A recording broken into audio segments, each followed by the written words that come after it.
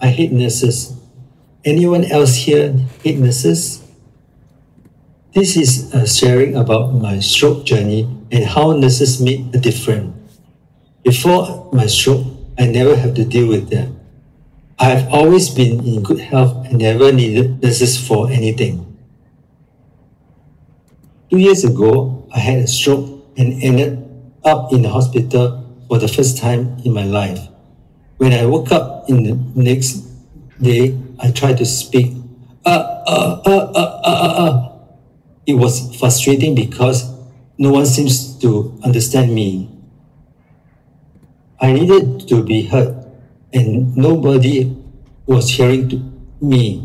I wanted to go home. I felt ignored. Even worse, I was being moved around without my permission. The nurses simply grabbed the back of my pants. I did not like it at all. I find it undignified. I was very upset.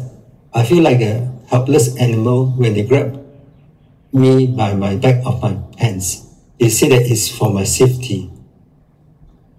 I needed a wheelchair, but I wanted my own and not just anyone, my own personal wheelchair. The nurses said that they could not accommodate my request. When I shower, the nurses just sprayed water on me, making me feel like an elephant. And don't get me started on the food. Feeling frustrated, I wanted to go home, but once again, the nurse ignored my plea.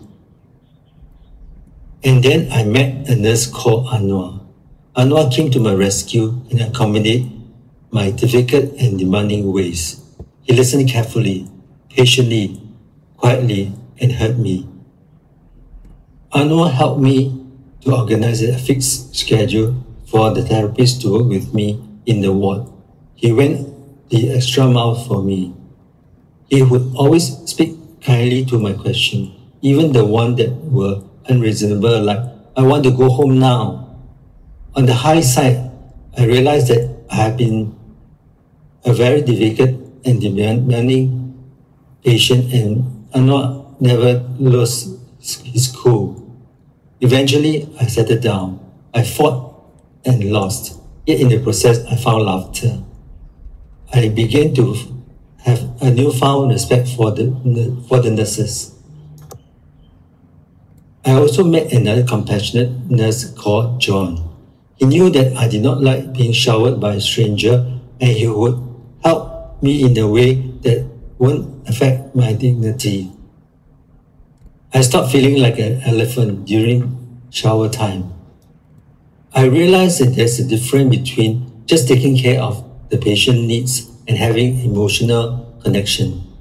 In my quiet time, I began to reflect on my situation.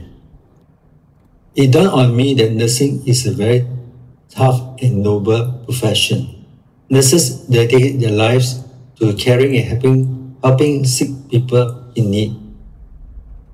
During my hospital stay, I observed that nurses were expected to do everything: serving medicine, distributing food, bringing patients to the toilet, changing diapers, showering patients, and sometimes feeding them, basically attending to every patient like their personal butler. Imagine that there are 7 other patients in the same room as me and many more wards in the hospital. What if all patients are as demanding as me? I now respect nurses even more. At the hospital, I'm grateful for those nurses who brought me cheer when I needed it. How did some nurses manage to smile every day?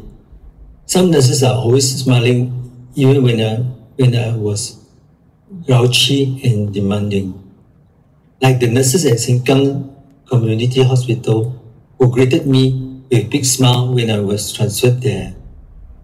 And I always remember the joyful nurses who sang billboard hits when they brought me my lunch. Nurses play a very important role in making our healthcare system running like a well-oiled machine. Imagine my dismay when I read the opening paragraph of Straits Times article. The pandemic have taken a toll on the nurses. Across the nation, nurses are quitting in large numbers. In Singapore, they are resigning in record numbers, causing a shortage at the hospital. According to the news report, 14.8% of foreign nurses have left Singapore last year, more than that of 2020. Some have moved to the other countries while others just quit. Do you know Singaporean and permanent residents make up only 72% of Singapore pool of registered nurses and 63% of enrolled nurses. The rest are from Philippines, Malaysia, China, India, Myanmar, and other countries. At this year's Sing Health Nurses Day celebration, our Singapore Health Minister Ong Ye Kung acknowledged that Singapore has a very diversified group of nurses. It comprises of both local and foreigner. He stressed that the importance of tackling the problem of manpower shortages to relieve the burden of nurses. In another news report, the Ministry of Health projected that our nation will need 24,000 more nurses and healthcare staff by 2030 as Singapore ages. So what can be done to retain nurses? Certainly better salary and staff welfare will help. I'm happy to hear these policy changes to support our nurses.